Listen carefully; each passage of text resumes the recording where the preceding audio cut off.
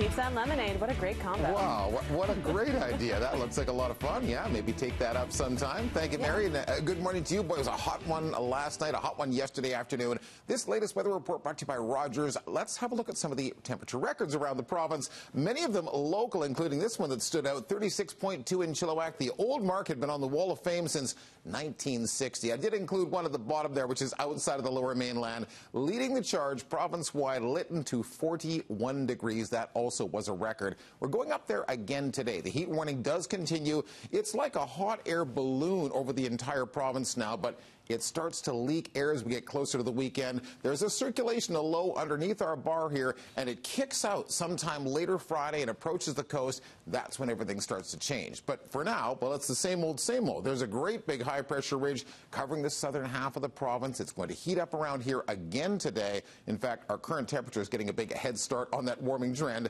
19 in White Rock, and it's clear skies out there. Today's expected maximum 33 degrees, except for a little break in the action by the coast, as we saw yesterday. Now, for everybody, there's something of a break on Friday. Still lots of sun in the forecast, but a breeze develops. It might be in the mid-20s around the entire region tomorrow. And then we'll be watching that distant southwest horizon starting Friday evening.